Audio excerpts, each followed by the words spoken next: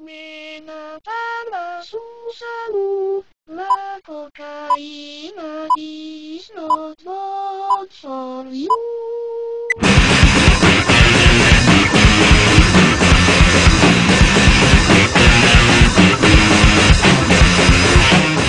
We're Death from Above, and I'm Sebastien, and I sing and play drums. And this is Jesse.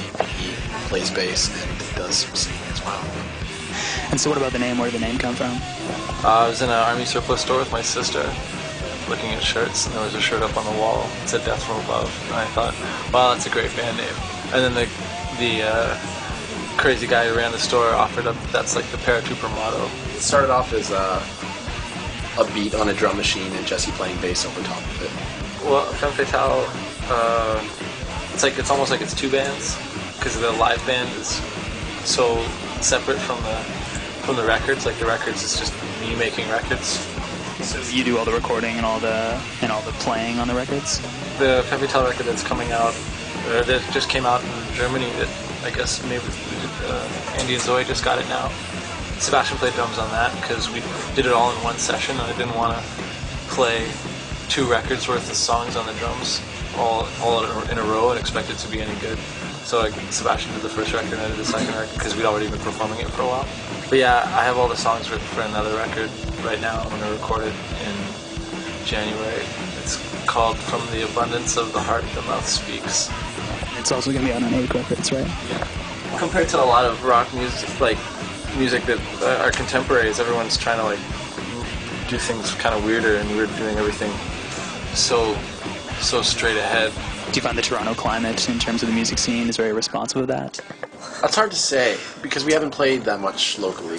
We live pretty an isolated lifestyle. Like we're not that involved with local music or. We know our records are for sale in stores, but I've never gone into the stores to see them. Like the store that we're in right now, like we would never be in a store like this in our own city.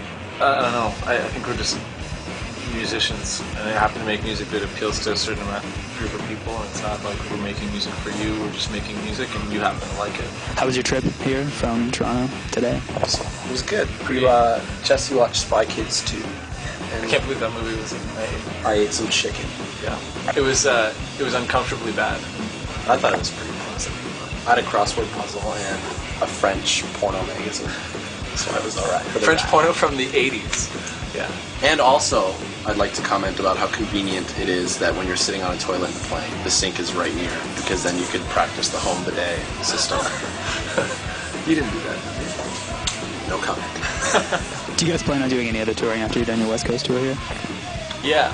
I think the lesson that we've learned with other bands in the past and whatnot is, for a long time, especially when I was younger, when punk bands would come out to play, they came out to play because people wanted to see them. I remember when Portraits of Past came to Toronto, it was a really big deal because this was a band that people liked already, and we wanted to see that band. It was like, come to our city, and so they came. Since, that was in 95, but since about that time, it seems like the trend is we're going to go on tour, and then people will want to see us after they've seen us once. It's the whole supply and demand issue. And it's only in punk rock that happens. It sort of feels like you're forcing yourself on people sometimes. We'll tour when there's a demand for it. When people write to us and say, we want you to come play somewhere, then it's obviously a good thing. People want to see us here, so it seems. So that's why we're here. The thing that's been happening with punk, and I think which sort of killed it, is when every band goes on tour, then it doesn't matter whether or not you're wanted. You're just going, and it's not a big deal anymore. It's not as special. Oh, band's from out of town. Well, that doesn't mean shit anymore. You can be on a bill and have 4 bands from out of town. And it doesn't mean that they're good or that even anyone wants to see them. It just means that they wanted to play, and maybe it makes for good stories. But at the same time, it also kind of messes up the climate for other bands, and it just changes your attitude towards touring bands. You guys have anything else you want to add? I don't know. I think that's pretty much it for me. I basically like French porn. I really like collecting old orange furniture and wood furniture.